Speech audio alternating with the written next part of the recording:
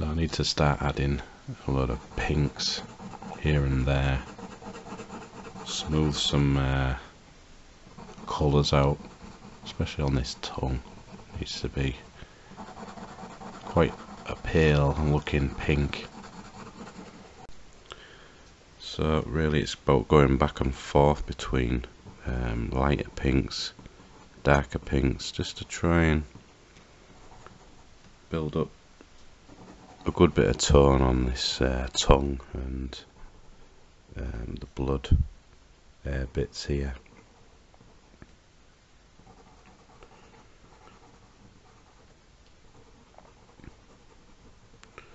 Just try and work it all out. Keep switching to different pinks. Don't want to make it too pink really, but there's certain parts of it that's going to be lighter colour than the blood, so the red colours, so I want to try and thin them out a bit, and these whiter areas I want to try and get rid of as well, and any bits of grey that's still left over, just try and go over that with some light pink. I'm going over it lightly, I don't really want to press too hard because I may want to add some other layers of the other colours over the top later, but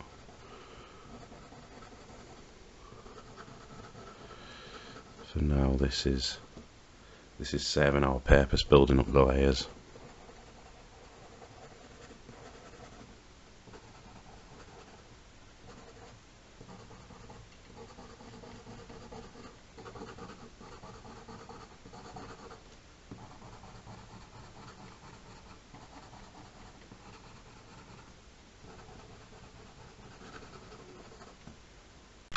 There is something I forgot to say, that this collar inside is like a shirt, and from what I remember, is wearing like a grey jacket on the outside as well. So I think we'll have the sort of lines of the jacket, excuse me, sort of the same colour as the tie.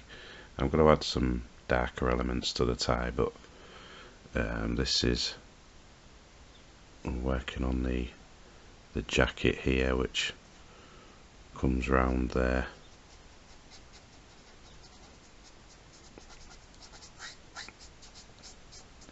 And make it darker. I may have to ink some other little bits,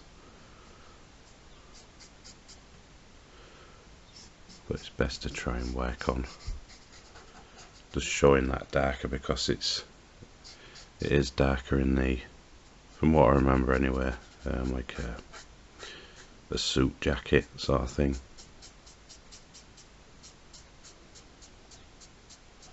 That's something that I can blend with some other greys. This is warm grey 7, which is quite dark obviously, as you can see,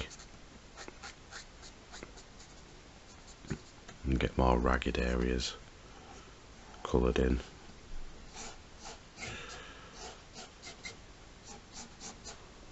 So I just really want to make this a really good drawing if I can.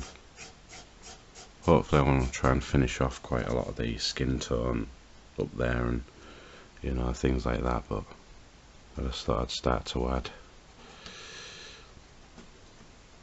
that grey there just to remind myself. I can come back to that and move this slightly up a bit now. I'll try and zoom out a little bit. So now I want to try and add a bit of that blue background that I said. Excuse me, I got a bit of a cough today. Croaky throat. It's annoying. I blame all the chemtrails in the sky by the government that, you know, it's too many. I took my kids to school the other day and there was like loads of, you know, like airplane jet streams in the sky, like all crisscrossing. I think can't be that many planes crossing, you know, at that time of the morning. I don't know, it's a bit odd to me. Anyway, that's my little rant out of the way.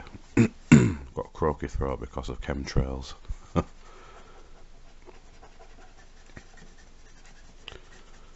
So I'm trying to avoid the hair there. I can thin out a bit more and neaten it up a little bit. But for now I want this blue to be quite bright for now. It's going to fade off maybe as it gets a bit up there. So I'm going to just draw the sky just around his head, because it just adds a nice framed colour, and it helps set the grey off as well once I finish that. So yeah, that's my reasoning behind it. I want a nice even coat, but I'm not too worried about the streaks because I can straighten them out you know, later on, so it's not to be worried about. Drawings have many layers, and the coloured pencils will smooth all them out anyway, so it's all okay, except for my croaky throat. Chemtrails.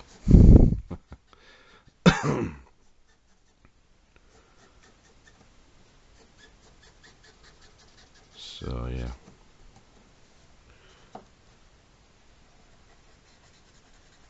So what I'm going to do is I'm just going to continue with this, and I'm going to come back, and I would have done all this like blue area, but I'm going to taper it off a bit here and then do like a lighter blue, and then with coloured pencils later I can just transition it a bit and yeah, blend it a bit, and we'll see how that goes. So I've added that blue colour there, phthalo blue, that was the one. I'm not too worried about the streaks, like I said. I did start like a bit of frost blue, which is a lighter blue on the top, but I may do all this darker blue, the full lot. And I've just added more grey tones on the shirt there. So I realised the shirt collar is a bit more ragged than it actually was in the movie, but I'm not too bothered. It's my own version of this anyway. As long as I've got the face near enough right, and that's all that matters. I just want to try and do some subtle little skin tones and things. I've got like a barely beige colour here. I just want to try and test some colours. Just try and do bits here and there. You can't really see. I'm going to zoom in a bit. Yeah, so just trying to go over some of these greys as well. Just I don't want to do too much of this colour because it's quite overpowering and more like a proper skin colour, which I want to try and keep a lot of the paleness of the skin. You know, because it's like a dead zombie. So try and do that. I'm gonna do bits of the ears and stuff like that, and I think it'd be good just to add some, like maybe some sunspots to the head, because it's like an old guy. I mean I think the sort of nickname of this zombie is Dr. Tongue, I think. I used to call it Colombian necktie zombie for some reason. You know, but no, it's Dr. Tongue, I think. That's when I've searched on Google and things like that. So I do some like sunspot things on the skin. You know, just little spots here and there, just to like age the skin a bit more. And like I said, I don't really want to do too much with this sort of skin colour. Just about adding details here and there now. Something that I can add more to as time goes on, with like coloured pencils and things like that. You can see that it's like a long drawn out process doing all this colouring. Lots of layers and stuff like that. That's something that I always try to rush, and you know, but I don't think you can rush drawings, particularly if you want them to look good. So I think you've got to spend the time on these illustrations. Just maybe more like textures, skin textures, that's what it is. Just trying to work out adding more.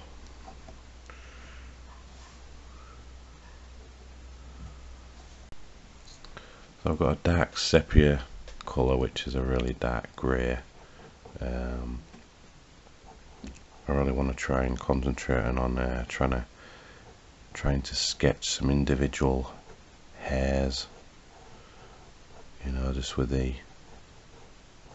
tip of the pencil, and it's just adding more detail as well, you know, trying to layer in the detail, and it's something that I can expand upon bit by bit. I'm never going to finish this drawing in this video, but at least I can just show you bits that I'm working on, just to try and advance the drawing.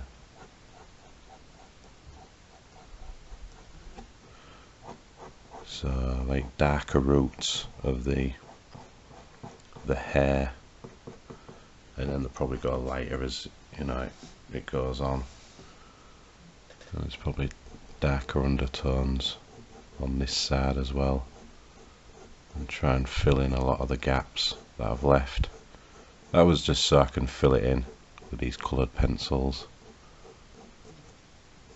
And as long as you don't sketch too hard with these coloured pencils, you can add more Copics in between and over it, and you know, it's just if you absolutely press hard over it, you probably won't get any Copic marker going over that. Well, it probably would add something, but it won't look right. Tried that before.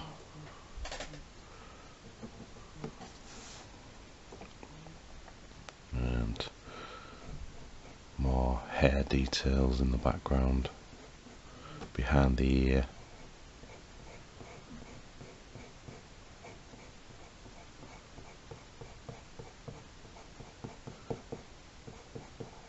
And if you do a bit too much dark sort of areas, you can always bring them back out with some white or lighter sort of grey colours. But these like textures of the hairs will eventually, if I keep going over them, maybe keep sharpening the pencil to a really good point, they'll show through in the final design drawing. So yeah, I can come back to that one.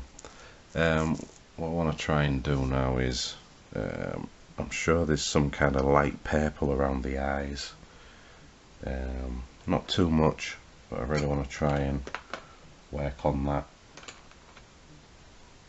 I'm just going to lightly go over this with some purple. I've got what colour exactly? Manganese violet. These are the polychromos pencils. And I'm just going over really lightly. You can just see the faint look of like purple just under the eyes. It just goes quite well, I think. But again, I don't want to press too hard with a pencil. I just want to try and get a suggestion of the colour just around the eyes.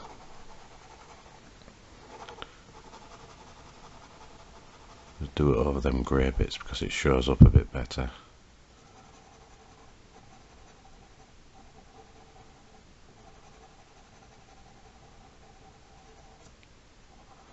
Bit on that side as well. I'll put a bit of darker grey Copic. I think it was 1 grey 5 on the eyes, because I'm going to turn them blue.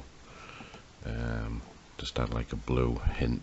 I'm sure there was blue, if I remember. I should have like a Google image right at the side of me just for reference, but I've got it in my head anyway, so it's, you know. sort of in my head sort of thing. I think I'll add some frost blue to them eyes, just to add like a blue around the outside. And we can tone it down. I don't really want it. I'm sure they are blue if I remember. Oh well, too late now. Let's try and add a bit of darker blue right in the middle there.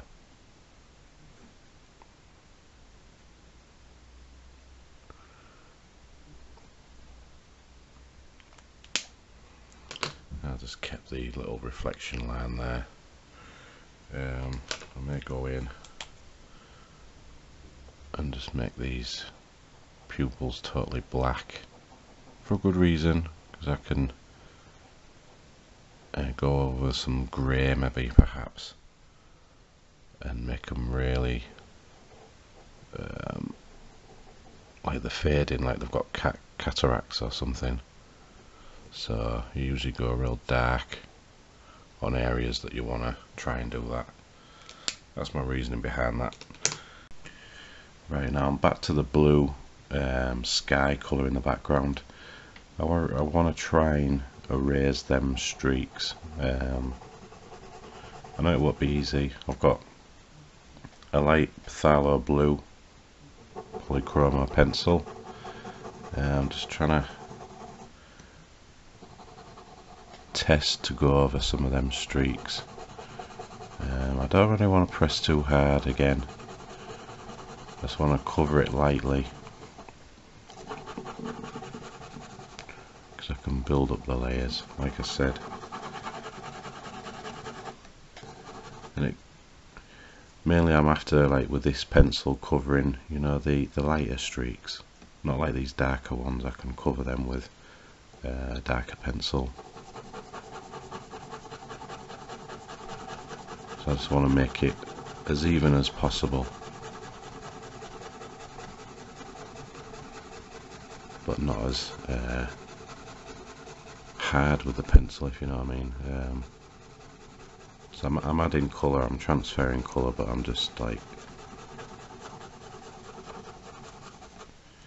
adding it. You can't really see it there, but it's adding a nice little coat of this pencil to it.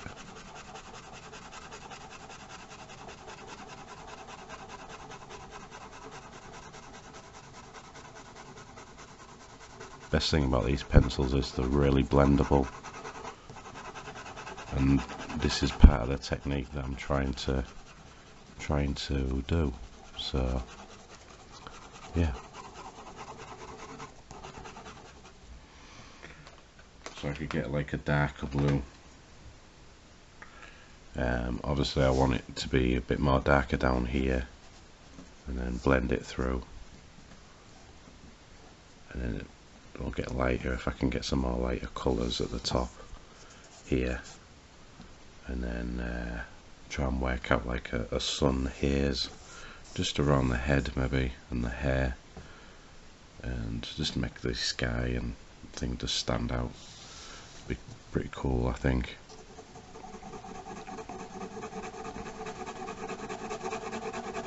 So like I said, should have filled that little gap in there. I'll probably come back to do that with a Copic marker. As you can see, I'm not pressing too hard again. I'm just adding further layers, lots of layers.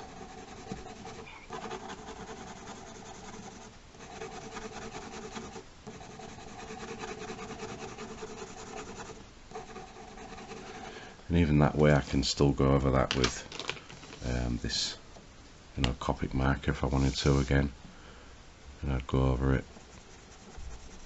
You can create layers, and it just creates it more darker. I can fill that area in now that I missed for some reason.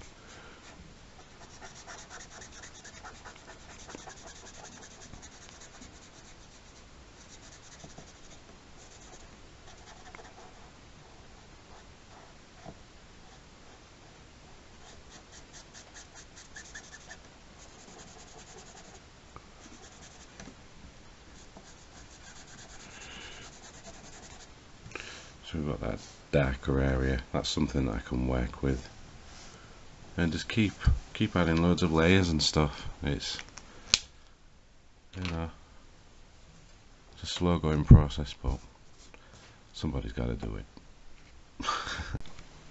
So I think if it's possible, I think I need to add more blood to this. There just needs to be more. I need to widen this a little bit, so there's like lots of blood.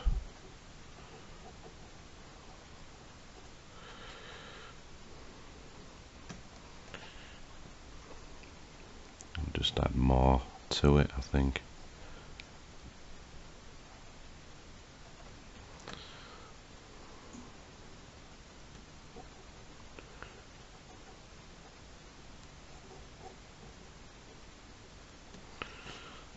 Draw some little blood splatters on the teeth.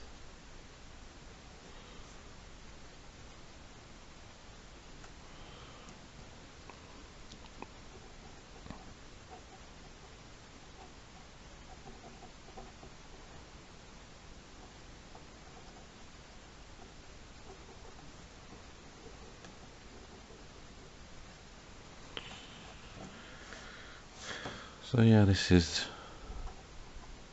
like I said, just slow going and, you know, trying to do this, and sort of puts the other videos that I've been working on into perspective, really, because they're way longer, you know.